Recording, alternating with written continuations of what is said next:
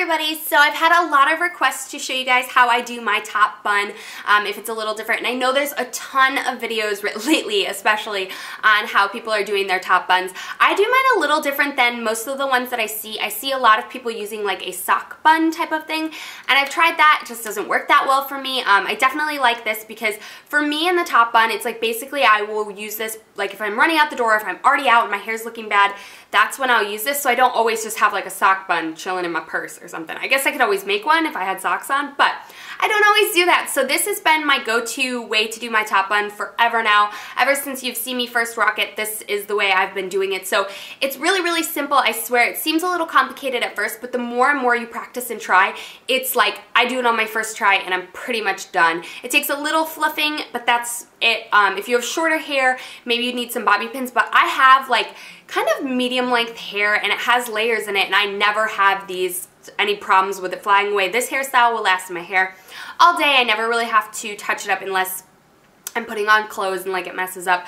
But it's basically my go-to when I'm like in a hurry, like it's gonna be, you know, I have to leave soon, and this is the style that I go for because I think it's just really classy and put together, and I think it looks really, really nice. And I don't like slick back my hair or anything like that, but you could if you have a lot of baby hairs. I do. I'll have like some hair on my neck fall out, but it doesn't really matter to me. But if you do, you can just take a small comb and some hairspray and just spray it and slick it back. But this is my top knot. I know it's not completely perfect, but I like that kind of carefree type of style. And just stay tuned if you want to see how I get my top knot. Alright, so to do this tutorial, it's super simple. All you're going to need is a ponytail holder, and that's it. Hairspray is optional, all that kind of stuff is optional, but you don't really need it.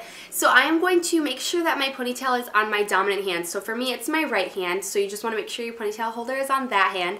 And then I'm just going to take and gather all of my hair into a high ponytail. Depending on how high you want your bun to sit, this is where you're going to decide that. I'm not really too crazy about how like smooth back my hair is or anything like that. I like it pretty, I don't know, natural, not like too slicked back or anything like that. So I just kind of gather my hair up into a high ponytail like this. So I'm going to be working with this hand as like the center holding, so I'm going to be using my pointer finger and my thumb to kind of clasp around like what a ponytail would be, holder would be. So as you can see, I just have made like kind of a ponytail holder with my pointer finger and my thumb around the base of the ponytail.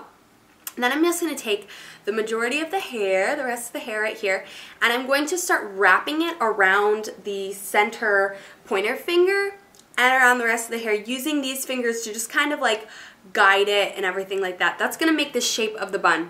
So once you're around this side, now depending on how long your hair is, it's going to differ. Like if your hair is not long enough to do this, it's going to be kind of difficult, and I would recommend like a bun sock. But for me, my hair is just like a good length, and if your hair was longer, this would still work. So once you've got your back around the other side, you see my little pointer finger is right out here. I'm just going to go ahead and take and grab that little tail of hair and pull it up through the center of the bun. So you're just kind of pulling up like as like a needle would pull thread. And you just want to see this, like you can see the little loop of hairs right there. Now don't let it go, but just take your ponytail and start wrapping it around the base of the bun. Now this is going to ensure that the whole bun is secure, and I just wrap it around twice. So I know it can seem kind of complicated when you first, you know, are like I'm explaining it to you, but I swear the more that you do it, the easier it gets. I'm going to go ahead and show you one more time just so you kind of get the explanation. So I'm going to go ahead and pull my hair down. Make sure my ponytail is on my right hand.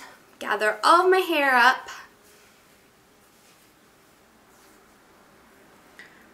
I'm going to put my two fingers right around the base of the ponytail, move the hair around in a complete circle, pull the rest of the tail hair in with my pointer finger, pull the loop up. Before you pull the tail all the way through, just wrap the ponytail around the base of the bun and fluff. So this will take like a little bit of fluffing. You could always add bobby pins like if you need to, but I never fuss with that.